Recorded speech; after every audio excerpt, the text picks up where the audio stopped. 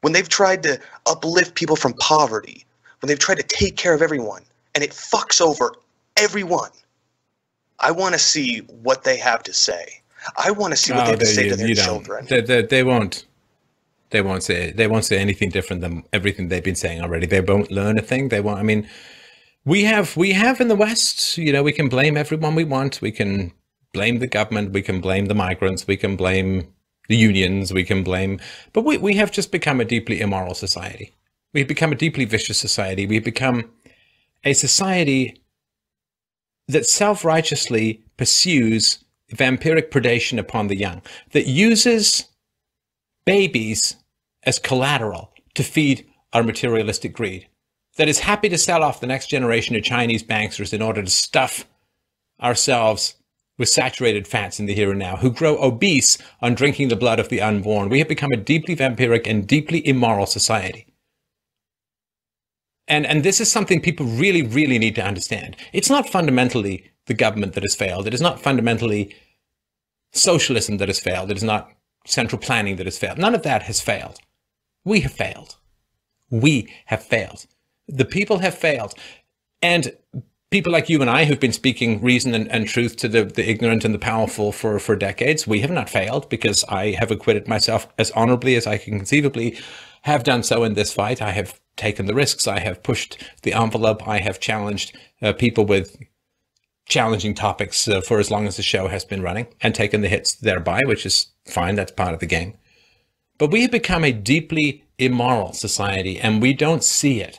And that is the fundamental problem of our immorality. We don't even have the decency to feel shitty about bending over the cribs and drinking the blood of the young.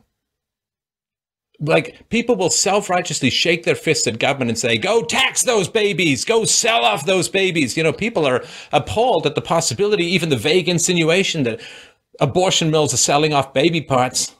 Christ, how about the national debt?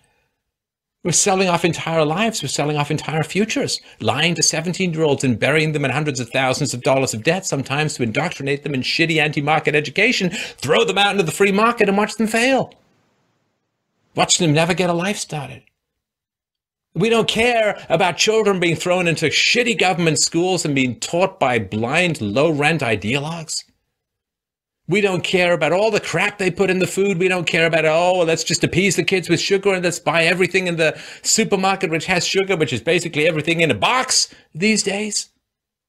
We don't care. The children are problematic. Let's drug them with drugs that shrink up to 10% of their fucking brain mass. Rather than change the system, we don't care. We don't care. We don't care about the young. We don't care about the future. We care about stuffing our fat fucking faces with taxpayer money robbed from the unborn. That's all we care about these days.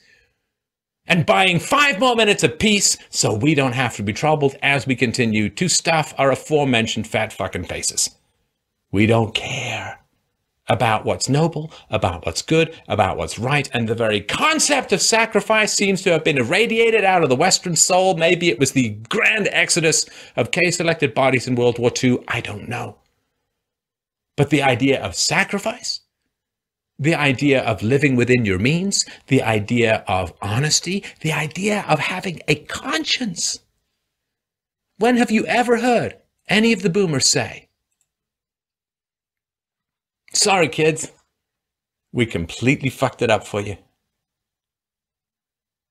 We got greedy, our greed ran away with us, and we fogged out of reality and pretended we didn't have the basic numerical skills that come with counting your fingers and your toes.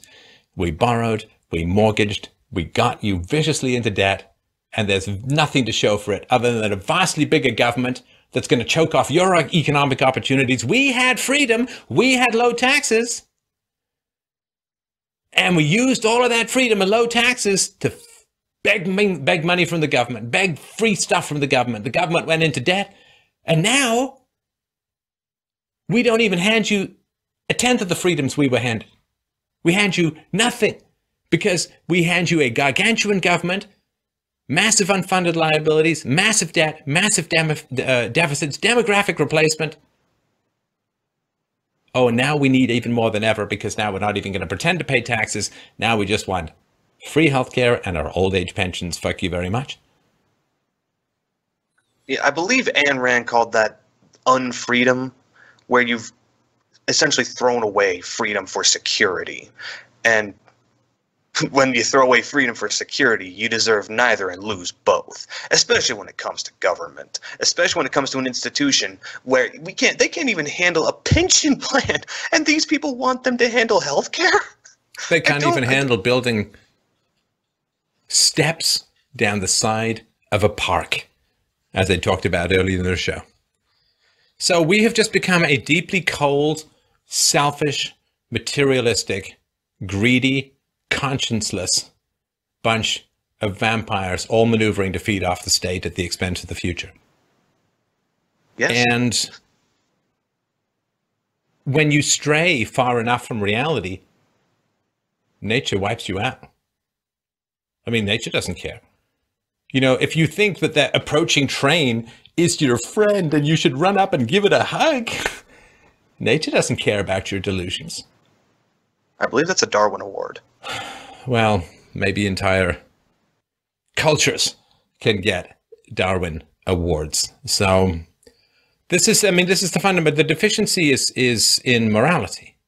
The deficiency is in ethics. The deficiency is in empathy. Like, instead of real empathy for the children in our societies, we have this pretend empathy for the migrants of other countries.